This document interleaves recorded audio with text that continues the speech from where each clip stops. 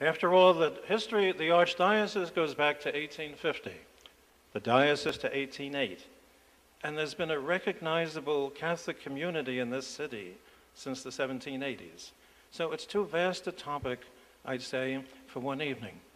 Also, I'm reminded of a story I heard recently about an after-dinner speaker in Ireland who didn't know when to stop. And he went on and on and on and drove the people there to distraction. Or, since this was Ireland, he drove them to drink, literally. They drained every bottle of wine on the tables. And finally, one person could stand it no longer. He got up, took an empty wine bottle, went up to the dais, and he stood behind the speaker. And he went to take a swing at him. But unfortunately, the man was so inebriated, he missed the speaker. He hit the person sitting next to the speaker. And as that poor fellow was falling to the ground, he was heard to say, "Hit me again, I can still hear him." So, I see there is some wine at the rear of the hall, and I wouldn't want to provoke an incident like that, especially since the bishop and Walter Higgins are both good friends of mine. So it's really, the history of the Archdiocese is just too big a topic. What I would like to do, however, is this. What I would like to do is zero in on one person who certainly was a remarkable figure in the history of this Archdiocese, namely the first Archbishop, John Hughes.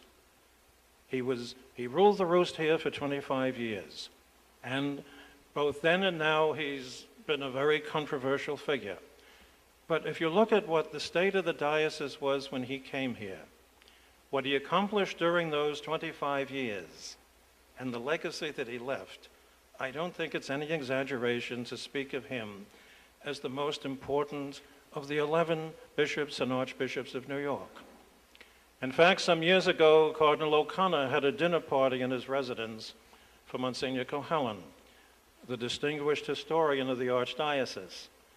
And Cardinal O'Connor liked to needle people, even when he was the host. And he said to Msgr Cohellan, "Monsignor, do you agree with John Tracy Ellis, the great church historian, that John Hughes was the greatest Archbishop of New York?" Msgr Cohellan said, "Yes, I do agree with that." And then Cardinal O'Connor said, "Do you further agree with Monsignor Ellis that John Hughes will always be the greatest Archbishop of New York?" Cohellan was very quick, and he said, "Your Eminence, about things like that, I think we should confine ourselves to the deceased." But I don't think there's any doubt that John Hughes was, and probably always will be, the outstanding figure in the history of the Archdiocese. Let me say something, first of all, about him as a person, and then the contribution that he made to this Archdiocese. First of all, he was born in 1797 in County Tyrone. And he said that for the first 5 days of his life, he was on the same plane as the most favored subject of the British Empire. The first 5 days of his life. What he meant was between the day he was born and the day he was baptized. Once he was baptized a Catholic, he automatically became a second-class citizen in 18th century Ireland, and he knew that. He came to this country in 1817, the age of 20. He had no money, very little education, very few prospects for getting a job. He wound up spending 3 years working construction jobs, most of the time repairing roads.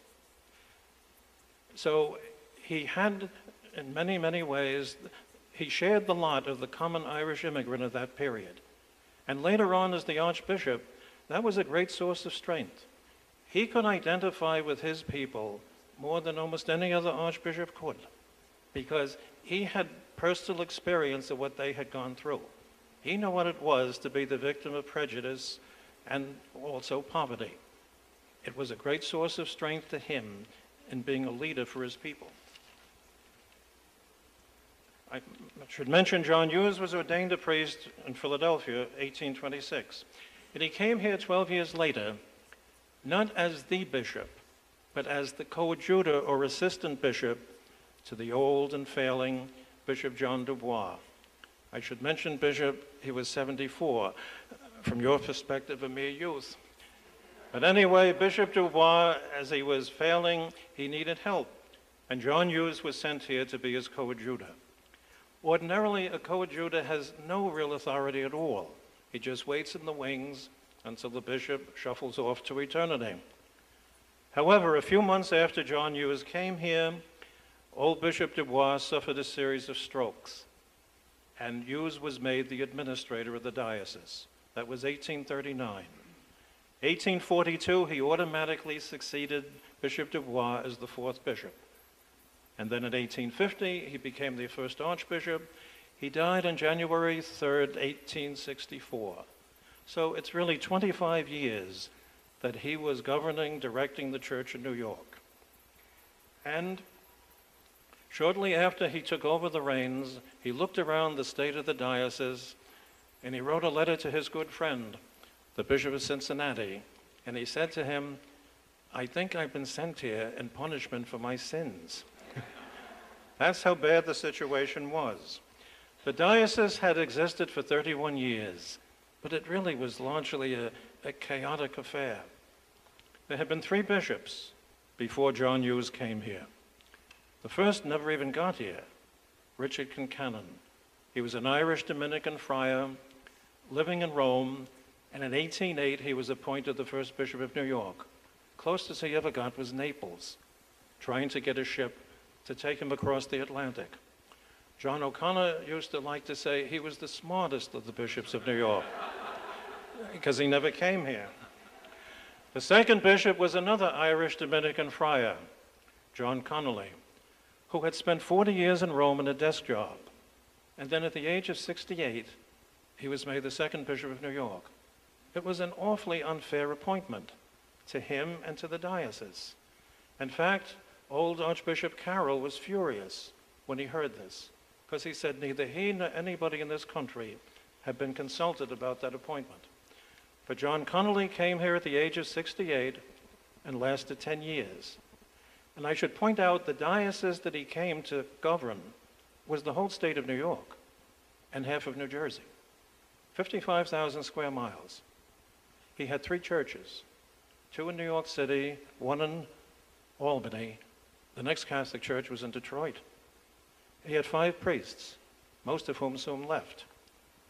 The great church historian Peter Gilday said one time, he said, "It's hard to think of any bishop in the history of this country who started off under more difficult circumstances than poor Bishop Connolly." He came here in 1815. 1817, work began on the Erie Canal, which meant a great influx of Irish immigrants. And he simply was overwhelmed by the magnitude of the task. He died in 1825, and after a long vacancy, the third bishop was appointed, John Dubois. Dubois had plenty of experience in America. He was a native of Paris, came here in 1791. So he'd been in America as a missionary and as an educator for 35 years. He was a very devout, earnest man. He had one enormous handicap, which wasn't his fault, but there was no way he could overcome it. That was the fact he was French. And almost every Catholic in New York at the time was Irish. And they resented him enormously and gave him a very, very hard time. Poor Dubois tried to mollify the Irish. He put a shamrock in his coat of arms. That didn't do any good. His first pastoral letter, he pointed out that St. Patrick wasn't born in Ireland either. And suggested that, like himself, he was a native of France. So that didn't cut much mustard. So poor Dubois had an awfully difficult time simply because he wasn't Irish. He said one time to some of his parishioners, "Your real objection is not that I'm not American. Your real objection is that I'm not Irish." And that was true. And it was awfully unfair on the part of the New York Irish. He had an awful lot of trouble, too, with the lay trustees of his own cathedral. At one time, they threatened to cut off his own salary. And he said to them, "Gentlemen," he said, "I'm an old man. I survived the French Revolution. And he said, I can live in a cellar, I can live in a garret. But whether I come up from the cellar or down from the garret, I'll still be your bishop.